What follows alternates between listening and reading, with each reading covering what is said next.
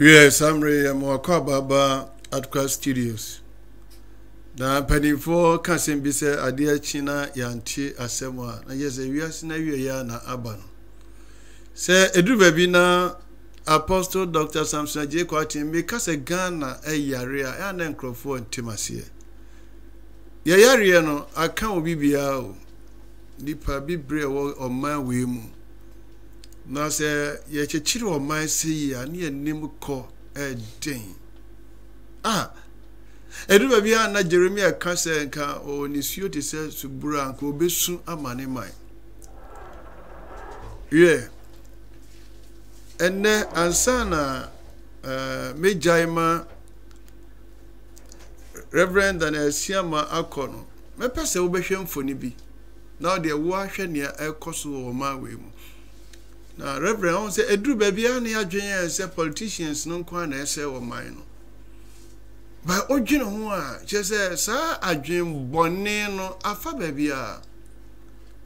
enti mesese yanhwe nade a yede aye train aye be faso a ya adwen senka Ghana kra no nka sese nka train kra na duru wa nka yepe nade no a Reverend bomodi anahe nade no obi anya daje akotwitwa na waso ode kotema yanhwe na uya na dia wo ka wo ho no na dia train ayi no na dia no enti Reverend say wo hwa na say ye call man ese ya ye da chi ne say yo afaso doctor me da se bio me da se say ya basa adwumadi so ho ni nyina ya o man Ghana eyi ntia na emre bia wo kan say Ghana yare no na men hedanti ase na wo sate say wo kirikire mu no na me hunu say no kore say Ghana yare sa ade ya ye hwe ya train kwan dade a kai train faso na onipa bi so abom modin na wakotwitwa no mtwitwa no mamfa amfa wuram kam hu ye nkom di fa train kwan no fa wuram no na ekwa company problem ye de goti creator so na at creator no pese eko afaso wo kan bi say nya politicians ko politicians we wu bekom no na party bi enkrofo etachiri because obi ntimi mfa de enwu trog so kan say at creator mu mfa wode kwa aban hwana no tema babia ye cheke anuama eba ene de eko ho no de eko enti bi mitimi hu se Ghana yare no ebinie number 1 sa abanye japade a ewo memu no bambo ben ye de bono e wo msa aban so be train kwan onya meye no train kwan na onya nyeye no kakra no a dabra kwa me nkroma se buzia emotam omo yeto ho no obi so twetwa nade no de ko me de me hunu se Ghana yare no yare kase pa se yampa ne puma sibra be ya fere woni pa odakra na yetwa na so akọ Reverend o ka sembi se fan wo hwe kro no so ho ne ba bia me pese wo ba mu na osa chechire mu kakra ho na hwe kro no rize me de na me madwen am se enipa bi na wo mo tu se agina boni na o mo tu be do ka sembi ma na tuma kuma so se ade no mo femfem fichire o mo de nam kwantimpo no na eko enti se obi nni nkrofo a o timi nya sa na so nti o man no hwan na ebo ye ho ban se wo hwe se ne niema we si koya ye bambo ti sen so obi pa timi kotwitwa tri na de pa so agu agriculture so de kotema de a na ye jese asembu sapa wo ye bambo no kra doctor emsa se de na me kan anya we nko ezi a wo beti yesi obi kura kum obi ya chi natum enni na anu ni nansa na nipa no ne na mabonten enti se sei bibia nkoso system no nanka abanya de tete ho yesi aban ka akra bowa yebesa chew nti tete ho na aban ka akra e ba na wudwan go so pe baby so fe bi fa enne yanko pa yan hedam peda bi ne yanko metro mass transport station yanko hwe cars yegu ho ne yanko bisa director no na ye hwe cars ya ba ene de ayira ebi ayira ho nyina cars ne yira ho nyina metro mass transport say you were saying transport STC hwan baby biara yanko waterways wo office pipes akese a ye de hye fom na ensuo famu no ayira yeso ankogusuro ayira wasasi so mankrofo bi fie na efa enti mitimi hu se Ghana ya how doso na disa yenya volunteers bi to say ura ya otwa ye me sure say we obi na e ma tip off yeah ena ma yekohu ye na tip off na wa makora no anya enkrofo ba be chi wo no kora so obenya asem say railway for enyoma sesi asesi ebusa minister of railway yeah say kra wonte wate kra won pushi won ma gpnt enti wo hena wo station bi car no atikweta na gum no kra ye ko han afa gumu a de be nso munyingu ho ne ama atikweta no car no ko eso wo nyina esen ko mo factor na reverence meti wasem na wo kana si ya na ekire se aha no se obi di bone kra no a oyefa ne hudi to bade se obenya party bi do ho ahyem se bia wo meka se enyem wo se wo ye MPP mpanyimfo bi na ono wa akra na wo ringi modru hin wo de momla mudru boda na yachimu a momfre doctor say we say are you say see edi akira enkosi hu ejeze na de no a ya krafra brochire no ya say atwitwa sa de akwa brochire yam fam kwa brochire we wo mu me ya sure say brokra o de kotema stewards ne no ma o ma twitwa no ma na ne no ma san beton amaye na buy na san akra akokra sika akobo besia so san be ye railway kwan we the reverend ya nchere ho na mesro yi kire na ye hwe senia wo mo twa de no na de we no ne twa nyasem kitu because one na wadum na we no on be yisu wedding machines ni bi na ade akọ be ye the electricity nyina be ka ho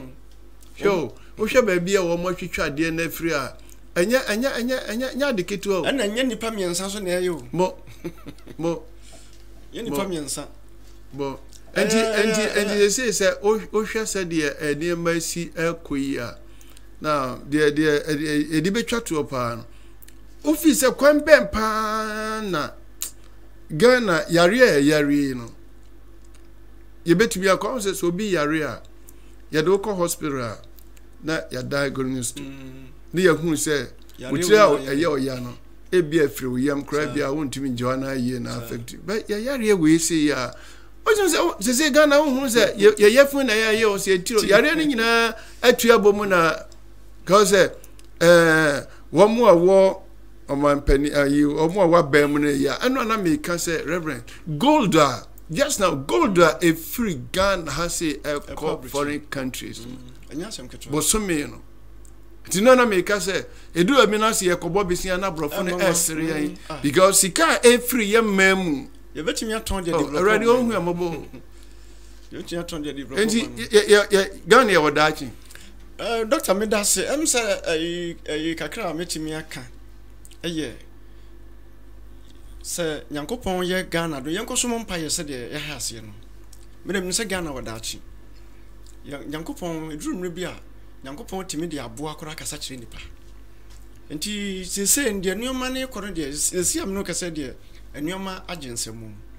but ye koso bom mpa ye se awrade hu Ghana mo bona Ghana ye yarea awrade be yi obi sa modika ya kora kan wo se wo ansori anye wo manya wo manya nyankopon be fo bi ufro so na wo no fie fo de munya ho mutire dim ti me minim se ye koso bom mpa ya awrade be ma the good Samaritan bi aba na wa baba je Ghana afri nkwaso because they say ye mpanyimfo I wo memu no wo mo no ofum bi fa ye mpanyefo no ofum bi fa enti akwa ti se ne obi a enti obi susu nya kwan bi ono so befum bi a na obi so ofum bi fa me ka se mre bi me wie school fufro me wie that me opole me wie na me kwa national service ewo hospital bi but me krom me krom de me money drink me kwa national service ewo me krom ya de me ko hospital na me wo OPD na me trotro me we are obi ba na waji ni sika no akoyi ni card ama na obi so waji ni card foforo man na me ne wo OPD ho no e ka kire me se sika no ya menyi bi ono oyi bi no akon woko na wayi sika no se ya menyi bi o Kristo ni atesa me minim stresi yi no enti no me point na me so me dis kan nyina akoma chief no doctor no na me chief me pacho yiri ni na na me so mpesa ma chief no hu se sika nye no ani no ankasa bia na o me yi enti no wakasa me so ma yi bi na me chief me pacho asuma si amenene wa ha no boss a o de menene wa ha no wo yi bi se me yi bi na me de manyi o na me de ma no me pesa me kire sa apostle anwuma e koso system obia pekwan obefa so a ye beka se wanya no ho wa ye enti ye ne ayen ye de no credit pese transaction so no ye na ye bre enti se obi so fi so betimi aye bibia eno no so wa ba wuram no we say wo mo ye we so obi ko hu wo mo nanka de wo mo atwa video nse wo mo hu ma anya won betimi ku wo mo na mentwa no ye kwan yesu baabi so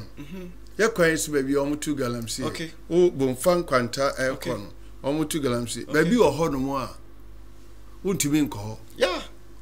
because odi agrosesi a o beku enti ye de ya sema bawe Ghana kwa di say driver no man's land yeah or driver na steer na atua kan nse na wadan nani ade ahwe passenger nse onye nde sese ye ni anu ye bia wo man mu ayirako if se o hwe niema ekoso sese kura asema na aye hu ya wudie no yeah na sese student bia o modesi kai twa ni trimu look na o de hwe se police ni ya ono okotwe mpra akotutu akun obi be so wanwe ya no phone sa na wapie na nka obi ye bone sense ankrofo ya omo ye na ka ache won na won atemmuo no obi ahun ye so omkofa we no ye bu mu 25 years so enka obi abesro ni awo kan atomakoma so se na de no wo mo amfa mfikiri wo mo nya kokoduro e de atikrota so e de ko na se mpanimfo bi nimu a ngomtimi nya sa na media de me kan say okay Isaiah chapter 1 verses 19-21 mo a o si na se mo antie na mo tie atua Nyankopon sikan ebeba mo so enti Ghana ha obi biara onam kwan bone so no we need a divine intervention ye Nyankopon to me pa say nyame stop wo because say nyame amemu dia because abrosifo ya wo mo ko brewe wo mo so mpafine nam yo abrosifo ya wo mo se ye boyare ho ba na AC aye yo enti reverend ye de besia say na ye be kan say nyame wo hunu Ghana e mobo na kakra me beka ho me sra me nuanoma Kristofo asofo no kwarefo mo dwene o man Ghana ho nya osofo bia na me ne kasa obi a wodwene o man Ghana o Kristo ni bia odwene o man Ghana ho wo ko nkotodwa ni mu a kai Ghana sa awurade mrem na anya sa ye twitwa ye betwitwa du abobo ano afei na agensemu awurade hu ye mobo amen yo eni a otie Reverend Daniel Asiama or yesofo Baptist awurade adum on de okun Bible numpa enne wonya mre besrai migiri yese enye nenko a obeto aso aba yani age ekwan ya uyi ensem na no na studio wo ho se awurade adum ye ne se the voice of God yebema wiase ati awurade eni ni ametina preaching so Apostle Dr. Samson Kwarteng na yesrew uti eni free Adkwart Studios On second bomodin share, don't be selfish. Don't selfish. Na we share you are one subscriber, no one mere bed no so. Na debia no on second same ti say. Na won so hu Ghana baby a yeko. Na say o mia on pipe bono a one mia na ye because Ghana say there I just say Rade ebem. Rade insha na for from so beti enka.